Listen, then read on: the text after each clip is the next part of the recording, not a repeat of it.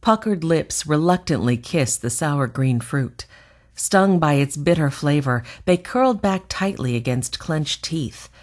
2 soft brown eyes squinted, a slender nose wrinkled. The stale, salty air hung so heavily throughout the small merchant ship that she could barely breathe. The ship was packed with passengers, cargo, and livestock, everything needed to start a new life in a strange new world.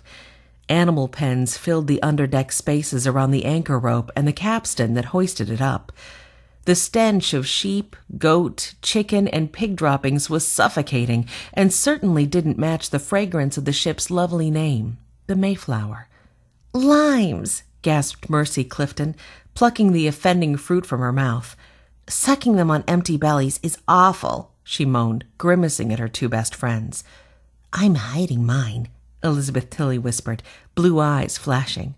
The girls snuggled together for warmth around Elizabeth's tin foot-warmer box, lined with embers from the cook's brick furnace on the main deck above them.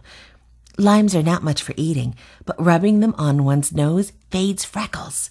"For the love of heaven," exclaimed Mercy. "What a careless vanity if one dies of whatever they're supposed to cure." The 3rd girl spoke more prudently. "We'd best eat these nasty limes. Dr. Fuller prescribes them to save our lives, not our faces." "Just because you don't have any freckles, Miss Priss," protested Elizabeth. Poking her nose in the air, Priscilla replied, "Priscilla. Priscilla Mullins. Not everyone has the face of a goddess like you," Elizabeth shot back, sticking out her tongue. Priscilla returned the gesture, and their sour mood dissolved into quiet giggles.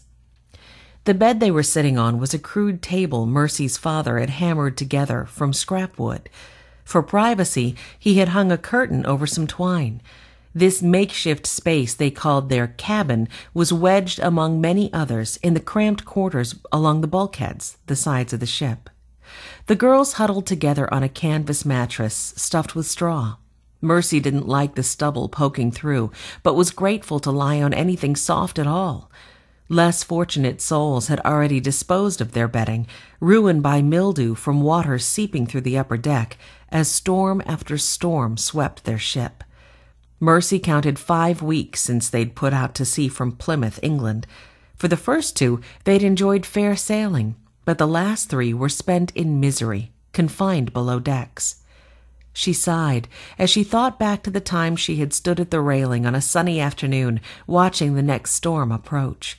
The blue horizon would change to an ominous gray. The rising wind would drive the green waters into towering dark waves. Beneath her feet, the deck would begin to pitch and roll, and she would tighten her grip on the lifeline strung along the railing. Craving every last breath of fresh air, she would wait until the captain, Master Jones, ordered the passengers to go below and the crew to fasten down the hatches after them. Once again confined to the crowded 'tween decks, she would watch the Mayflower's helmsman at the aft end of the ship as he struggled to hold the tiller steady against heavy waves. Through a small hatch near the captain's cabin above, the first mate, Mr. Clark, called down course corrections. But battering winds shook the little ship, and the helmsman, his eye ever on the compass, could barely keep them on course. How terribly he cursed! With sails furled for fear of having them torn away, they would be forced to ride out the storm under bare masts. "She can't bear a knot of sail," the helmsman would mutter. "We'll be hundreds of miles off course by tomorrow."